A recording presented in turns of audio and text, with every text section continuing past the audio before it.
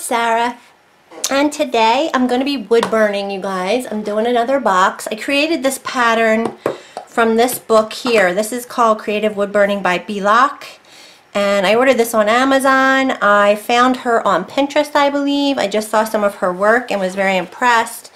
The book is great. I mean, it has a lot of good information. And if I followed along with it, I would probably learn something about shading. But I'm sticking with my technique. Oh, I definitely learned about just say no to resin. So in some of these boxes, I've talked about there's this line going through here of it's a little bit different color, right? Let me see if I got this one at Michael's the other day. So this is resin. Now this top is pretty much perfect. I mean, I couldn't have gotten a better box that way. But like this side, when I burn it, I will notice it's like there's a secretion that comes out almost, right? And that's the resin. So I was curious about that, and so her book told me about that. Also that the skew, this tool that I use the most, is basically her go-to for any straight lines, borders, line work, things like that. So for the type of work that I do, I was right. That's why I like it. And then it just talks about, pretty much everything from the tools you use and how to use them, the wood, and using color. These little koi fish, I'm really tempted to use them, to use that design. So I just took a couple of her hand-drawn patterns that were in the book and combined them to make this little hummingbird project. So I'm going to start burning.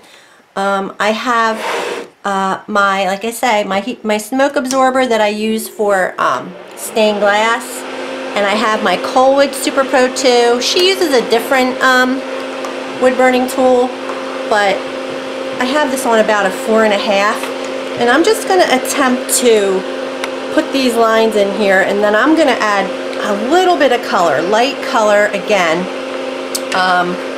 But let me just start. I got to get warmed up, and I'm just going to start putting lines down here. I'm going to start with the stems, I guess. I really want to go to the bird, but oops. And this is what she says in there: get your work surface. So my remote control was tangled in my cord, so you don't want any of that stuff to happen. So here I go. Gently as well, just gently. This wood is super soft, and so I do not need to put a lot of pressure on my tool, and just cut into the wood.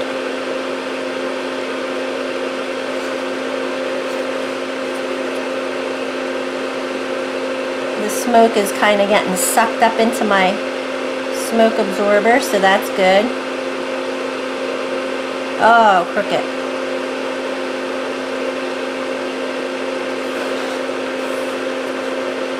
This is a little bit of a more intricate design than I've been doing, for sure. I mean, not to say my mandalas are not intricate, but this is a nature scene, and so I think that's why I like whimsical better, because nature is nature, and if you get it wrong, you get it wrong. But whimsical can be any shape, I can wing it and with whimsy, and I can you're never really wrong. But I just wanted to try a little something more realistic.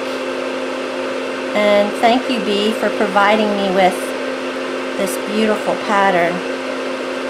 I don't know what kind of trumpet flowers these are. They're like, they have this little trumpet look to them, I think they're called. Let me do this one first.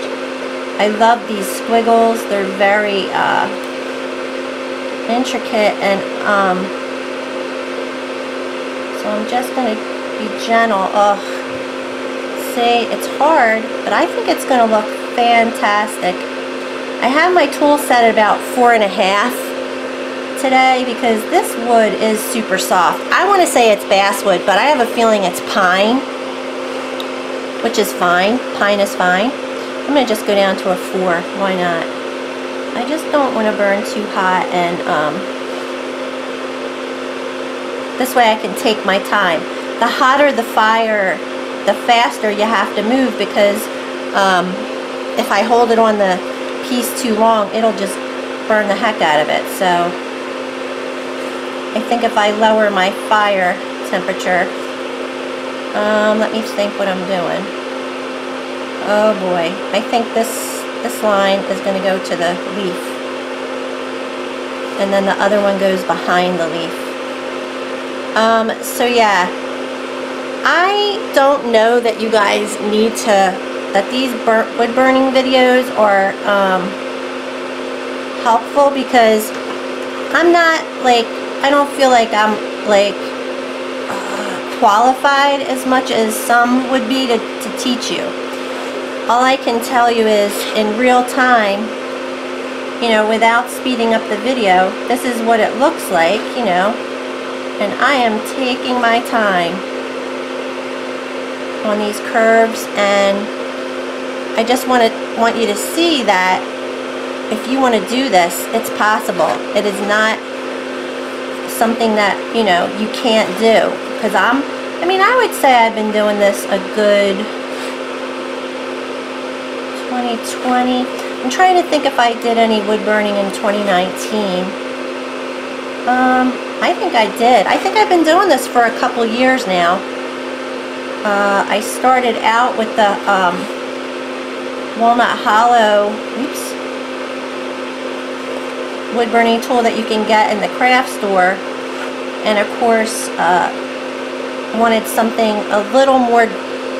I think I broke it, actually, that's right, yes, when I started out, because you have to unscrew the tips from the, it's like a soldering iron, and you just unscrew the tips and change them out that way. I might use a writing tool for that. I just don't like that. It's so intricate. And I didn't let my tool cool down first, so I stripped it. I stripped the threads. So instead, and I think I actually did get a new, because you can really make dark lines with that tool. It has different tips than this. But I ended up getting this tool, and this is like $100 at least. I forget, it might have even been more than that. But it's a lot more professional. Like, it has dual heat setting things, like there's a detail and a heavy duty side. So once I do know what I'm doing, I feel like I'll have what I need. The tools are important, you know. But that being said, I know people use the walnut hollow tool, and they get see, like that. I think I just went, this is the resin area, and I feel like sometimes it's just a different burn when you burn over that. So, alright, let me go to my hummingbird. He's up here in the knot. Just gonna take my time.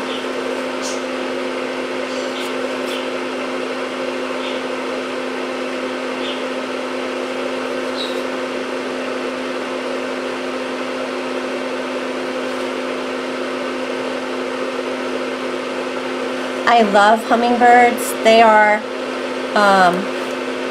going to be coming here soon, and I put up my hummingbird feeder. I just love them. I've been feeding the birds this winter too. It's been I'm going to go up a little hotter. I want to move faster. Anyway, some robins have been coming. They're bobbing along on the lawn, because spring is coming and they're looking for worms, and I'm excited. But it's rainy here in South Jersey today, so I figured I have a lot of wood burning projects that I want to do, you guys. I have a couple more of these boxes. And I may be putting some things on my in my Etsy store, because I can't keep them all, and I just love doing them so much that, you know, I'm gonna start to have a lot of boxes sitting around. I can't keep them all, I tell myself.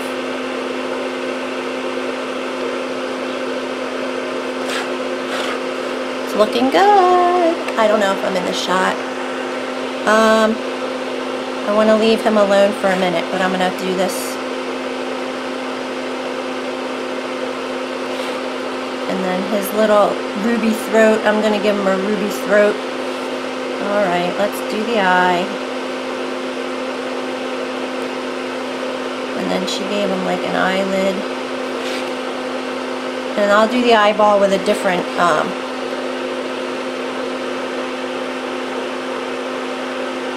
I want to keep these feathers intricate, but, oops, see, I did not go on the tracing, but it still looks okay. I think it looks pretty good. But you can't really see my pencil lines under there, so I'm going to really try. Let's see if I want to go on that side of the line or this side. Wow, this is so intricate. These feathers are really important. Sorry, I can't make decisions.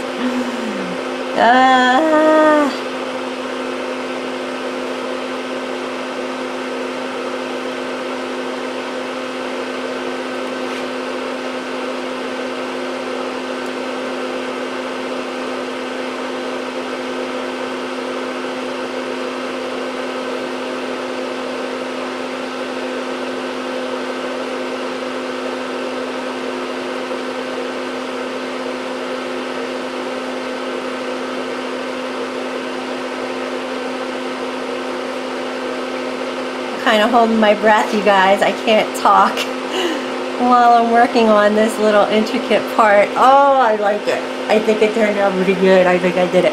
Right here, I kind of want to make this line a little, these two lines, I'm going to leave them. But those two lines kind of seem like they want to be, I'm going to look at her drawing and see if it, and then here again,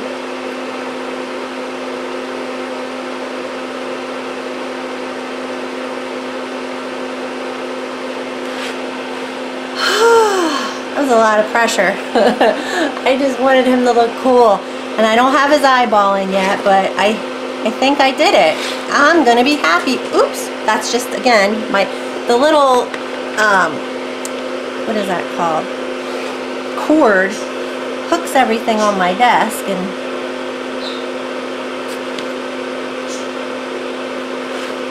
I don't have much on my desk. Actually, that was just the lid to the holder, the pen holder. Anyway, TMI.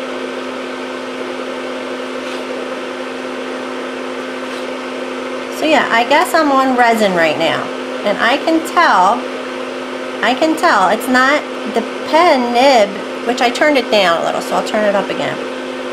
Maybe I need to burn a little hotter when it's on the resin, and it smells different. I don't want to get sick from smoke inhalation. I mean, you know, it's not good.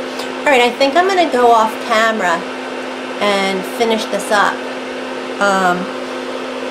I just wanted to share with you guys that, Alexa, turn off the craft fan. Okay.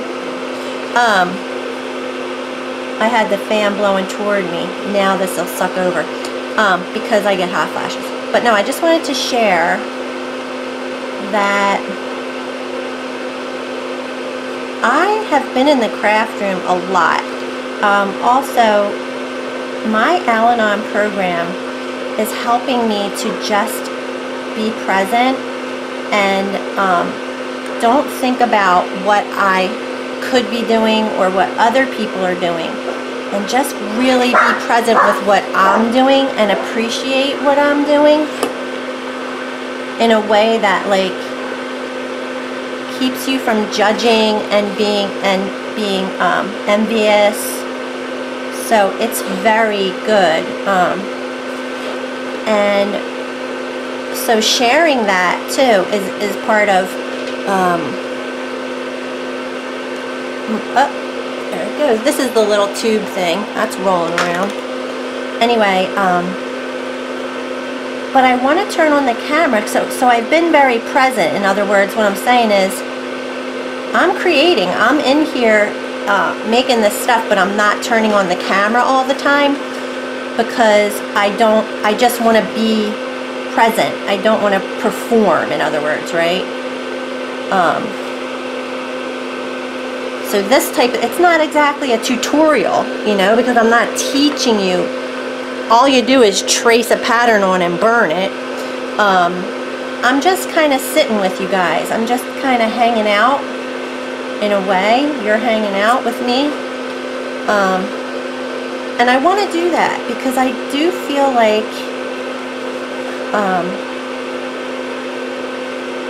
the community I've gotten on YouTube has been part of, you guys are part of me and you're part of my journey of like-minded creative folks, and I can't abandon that. I've enjoyed it and it's brought me so much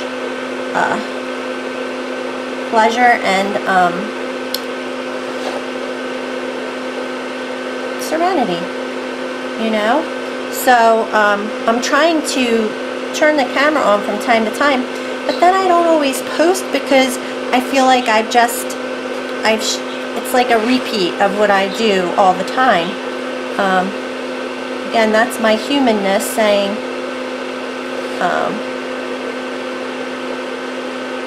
you know, doubting myself probably, or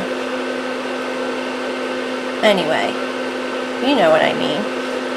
I feel like my channel has evolved to become a place for me to share my vulnerable self a little bit, and help other people feel good about themselves in a way, in a creative way. So if you feel like sometimes you're isolating and you're not out doing whatever you think you're supposed to be doing or whatever, I've been there. And guess what? I've been here in my craft room doing this, and it's been wonderful. So anyway, that's my little philosophizing for the day. And guess what? This is going to be so gorge. So I'll be right back when it's all done. I'll be right back. Almost done. I switched to my little tiny ball tip just to finish some of these really like intricate lines. I didn't finish this here.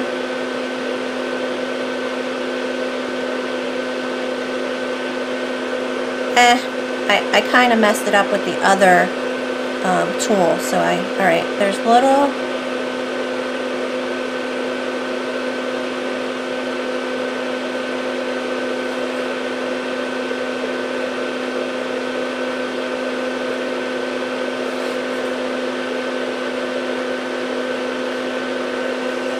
and this has it too.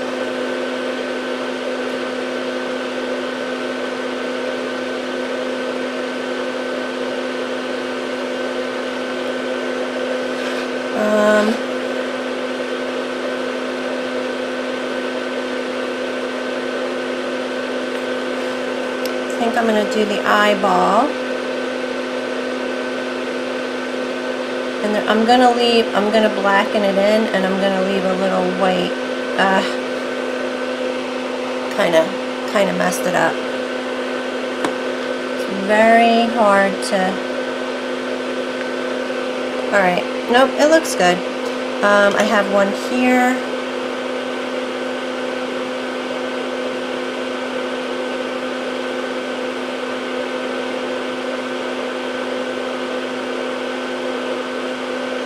I did this one, and I think I'm done. Those were the last little. The one thing I'm debating is if I want to bring this around here, and I kind of do, but I also kind of don't. Oh, I'm going to turn that off for a minute.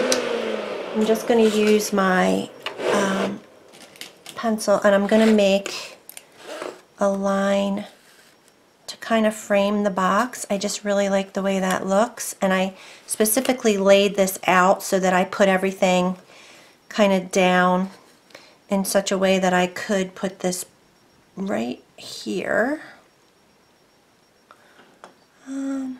I'm still zoomed in. I'm so sorry. Okay. Sorry about that. So I'm just going to leave like that. And like that. And I'm going to leave it there. But I am going to put it along the bottom. I don't know if it'll look weird. No, I think it's going to frame it. It's going to be good. I'm going to go with my gut and just put some lines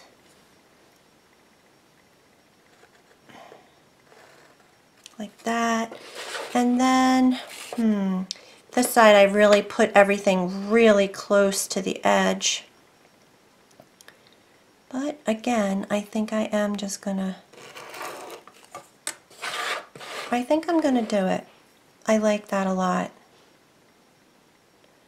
Yeah, I'm gonna switch back to my skew now that I know that it's called a skew. I think I knew that, but I just never kind of called it that. And turn on my heat. And it's a number 5. And this will just be the final touch.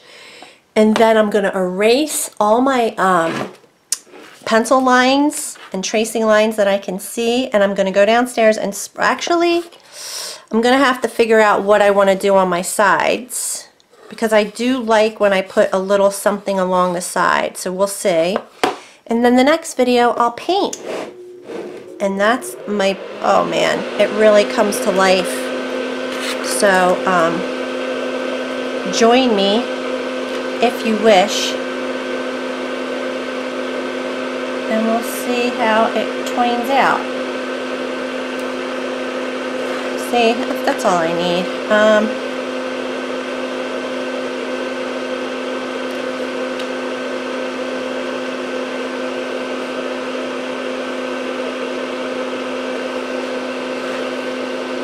This is part of the flower, this.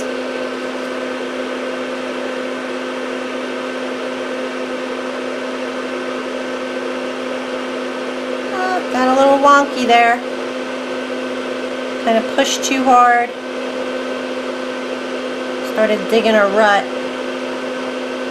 And then the grain of the wood will just take you its own way instead of going where I want to go.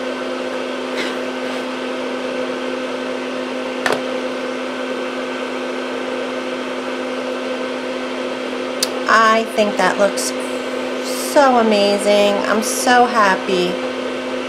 Yeah, I gotta figure out what I'm gonna do on the sides. But that's it, you guys. Let me come down.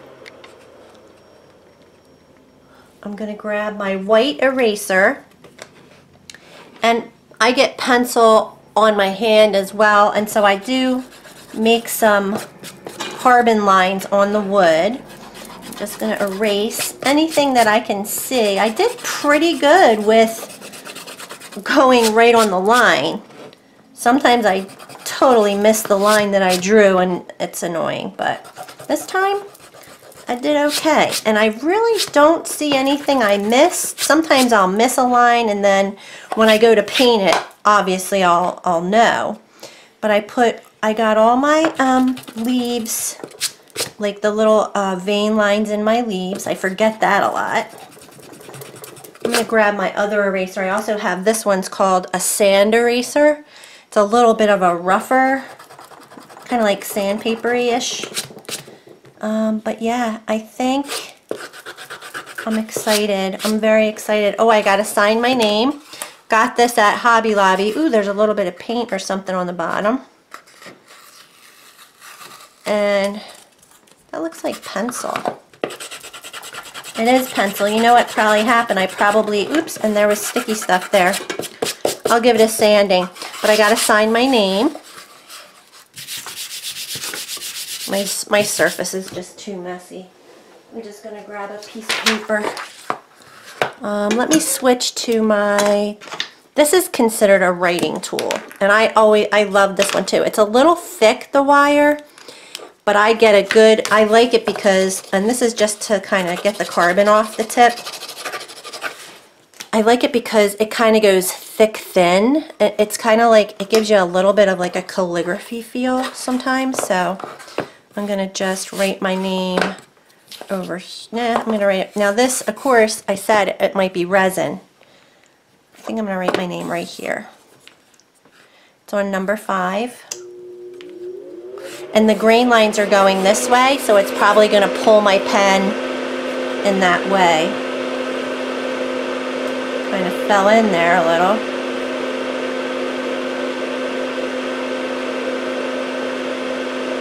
I just try to move the pen like I would be moving a pen.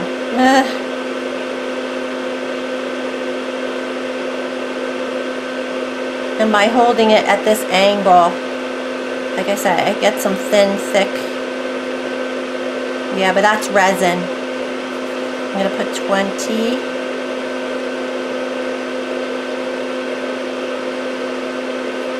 21. That's big. All right. Now I'll do all the finishing touches, which just erasing. Maybe I'll give it a fine sanding. Then I'll go spray it, and I'll be back to paint. I can't wait. I'm going to do it today. All right, you guys. Thanks for watching.